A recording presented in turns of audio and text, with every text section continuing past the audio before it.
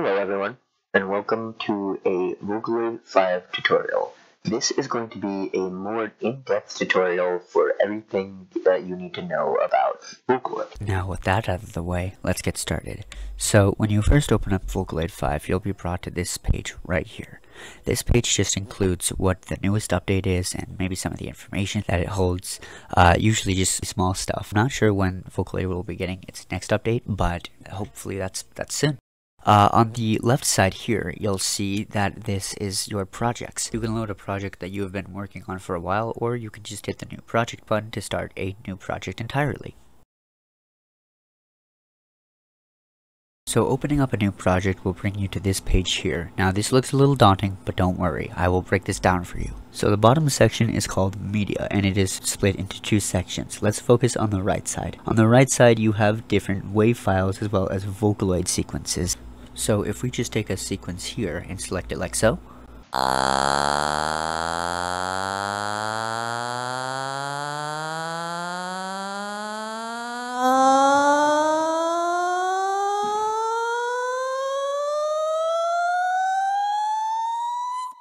it plays for you that Vocaloid sequence itself. Now you can put that into your tracks and then change it and edit it as you like. It is not set in stone. Let's talk transposing. In the middle of every Vocaloid sequence there's a letter, and this letter represents what key it is currently in. This sequence is in the key of C.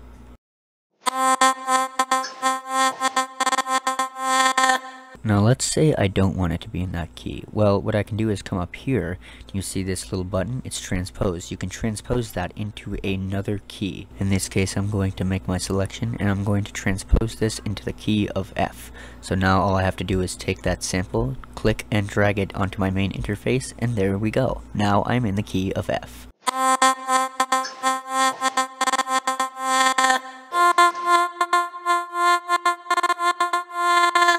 Here on the main interface, if you want to get back to that screen, just hit F5 and it'll bring you right back. This slider right here allows you to control the volume of the sample when scrolling through the different wave and sequence files. The button next to it allows you to mute or unmute the files entirely. Let's move to the box on the left. The left is split into 4 sections: voice, language, type, and color. Color refers to the different kinds of styles available for the singer. Now if you click on one that's more dark, you will get new options that fall into that category of color. All that. The more color options you choose, the more choices you'll have to choose from.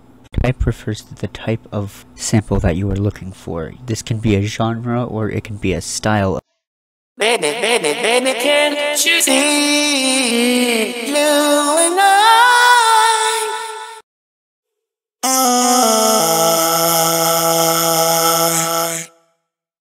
I promise to always be sweet.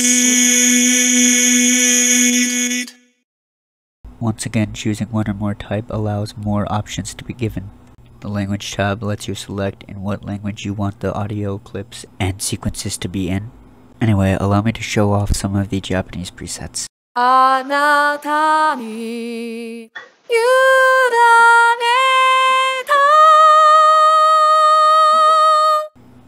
The voice section allows you to choose from what singer you want to hear these samples from.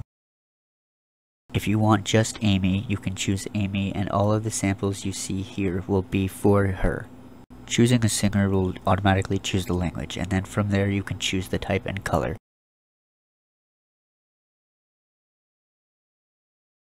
It's me. If you wish to start over, just hit the reset button, it'll undo all your selections. To get rid of the media page, just hit F4. Now we move on to the mixer. To access your mixer, just hit F3 and you will be brought to the page here. As you see on the left side, you have your channels, and then on the right side you have your master channel, which simply controls the volume of the entire Vocaloid project. Now if you notice, there's a faint blue line at the top of the project that is going up and down as I move this up and down. That is the master volume, but put into a automation clip. And just like an automation clip, in real time you can change the value of it as the project goes along.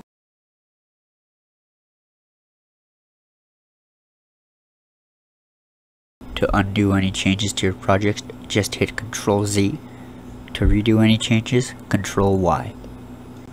On each track you have 3 different options: to mute the track so it is not heard, to solo the track so only that track is heard, and to record. Whenever you hit the R button, you have armed that track for recording. If you go to the top and hit the red button, it will start recording, and using a MIDI keyboard, which is not set up in my room right now, you can record your own melodies.